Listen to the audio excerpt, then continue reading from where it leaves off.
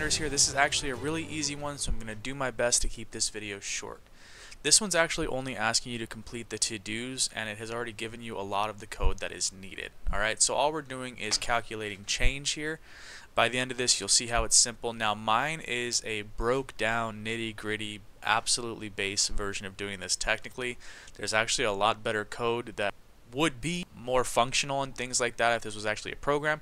However, my code simply is to accomplish what we're doing here. We're still getting familiar with code, so we don't need to overcomplicate things. That's the whole idea of this channel, is just to keep it simple and lots of notes, show you guys what's going on and things like that. So it's actually going to be a real broke down simple version of this. So it wants us to implement get sense. We need a do while loop, which we will have calculate quarters, etc., and then the return is if it's 25 cents, it should return 1 quarter. Same thing's true with nickels, dimes, pennies, etc. You've probably already read this, so just a quick recap. We're calculating the amount of change that somebody needs. So if we input, 93 cents, how many quarters are they getting, how many dimes are they getting, how many nickels are they getting? So that's what we're going to be doing here today. Now when you download and do all the necessary commands, so you should have to, wget zip, cache zip, unzip cache, and then rm cache and go into cache. So now this is the code you're provided with, right? So it already built all of this, which I'm not a huge fan of because it really takes away from some simple code that if it allowed you to do, as you can see, it's just 2 lines of code per, and they're basically the code repeated. If it allowed you to do that, I think you'd have better understanding of how it works. However, that's already provided, so we are only going to go into the to-dos. Now, what's interesting in this one is that you'll see that a lot of the notes are here, like, hey, to do, to do, to do, to do. Now, all of those notes actually I turn into real notes, things that matter, things that we are going to accomplish with this. So the first thing that we're going to do is we're going to fill in those notes. Alright, so we're going to take each one of these notes and we're going to figure out, what it is we need to do, right?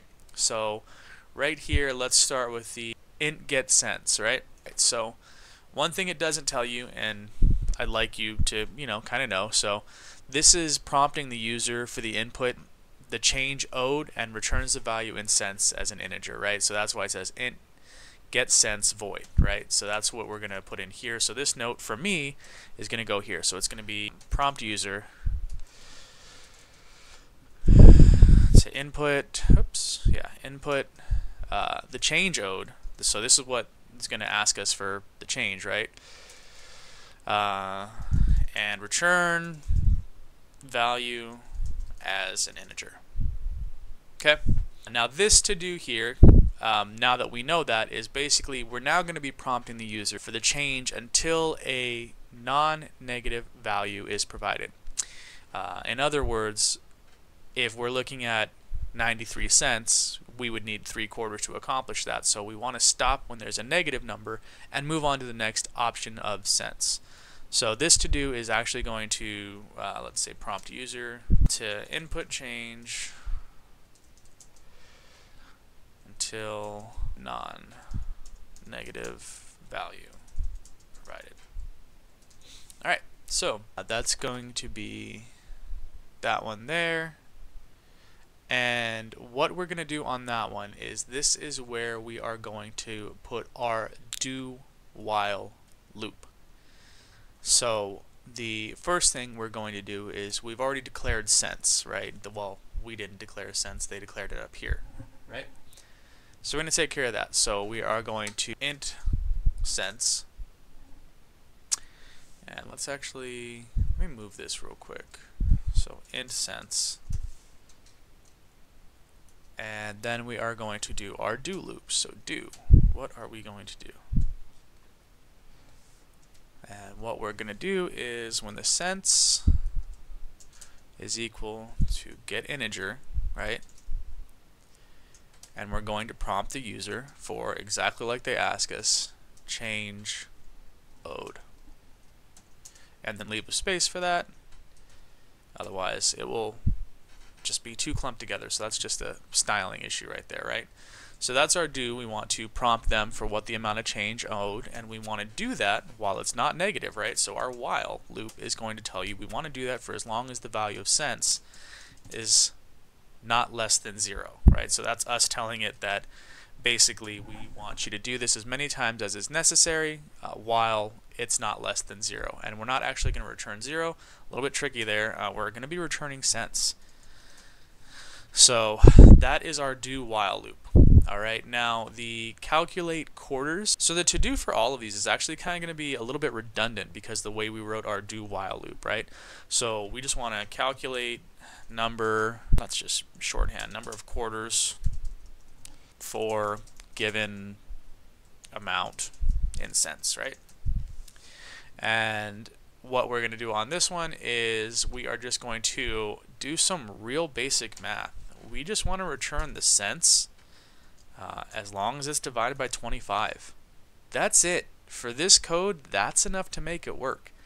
So there are better functions, and you may actually, if you look at other tutorials, you may see more complicated things. You don't need to make it that complicated. And as a matter of fact, we're not going to make our notes that complicated either, because it really is as simple as taking the amount of cents that's been input and dividing it by 25 until it's a negative number. And the same thing is going to be true with dimes. We're just going to change this over here to dimes, right? And we are going to return, as you could guess, cents divided by 10. That's it. And we're just going to keep repeating this process here through the nickels and through the pennies. And like I said, this is when you really break things down to what a function wants you to do. As far as in this class, like I said, this is not really the best way to do this, right? This would be kind of not the best function, not the best program for doing this, but this is enough to get what we are looking for. So I don't want to overcomplicate things now. This may make you want to do the cash more. Now for my series, what we're going to do is we're going to be going through all the less comfortable versions, and then once I'm done with all of those, then I'll go back and do the more comfortable versions. So the more comfortable may be more complicated than this. However, this one is just really, really simple. So pennies, let's see, and we are going to return, you guessed it, cents divided by 1. Now let's put the proper spacing in that. So we're going to do a couple things here. We're going to take a look at our style, see if it's happy with me. Just copy that there, and we're just going to left click over here. Let's clear this one out so we can see better. And let's see what it says for style. So there's, okay, alright, so it doesn't like the space I put here. That's fair, I guess. And that's it. So let's try again. Looks good. Alright, so now that we've got that, we want to go ahead and make cash. Let's see if it'll make. Int cents. Did I miss something here? Where is this one at? This says, I'm missing a semicolon right here. Very good. Alright, let's try that again. Make a cash.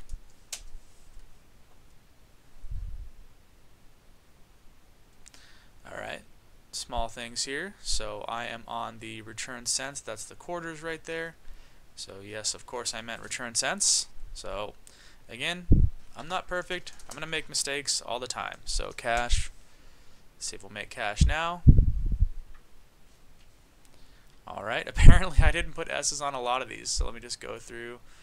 There's the nickels. Let's add the S there. And the pennies has it. So let's try one more time. So make cents. Or make, what is it, cash, right? Make cash. /cash. And let's go see what it wants us to do for some of our inputs here. It wants -1, 0, 1, 4. Let's just do -1 and 24 and 99. So -1 first. Good, 0. Alright. /cash. And let's do 99. 9. So you'll see those match up there. And let's go ahead and run our check on it. Paste that there. And let's see how we do. Now again, stripped down version here. There are better ways to write this code. However, simplicity is key when you guys are starting this off. This is going to be something that if you go back and look at and you're like, hey, wow, that code is definitely not the best way to do it. That's true. But this code will solve the problems that we have at hand. So that's why I do it the way that I do it. And there you go. So everything comes back right. We know that we're styled right. So everything looks good.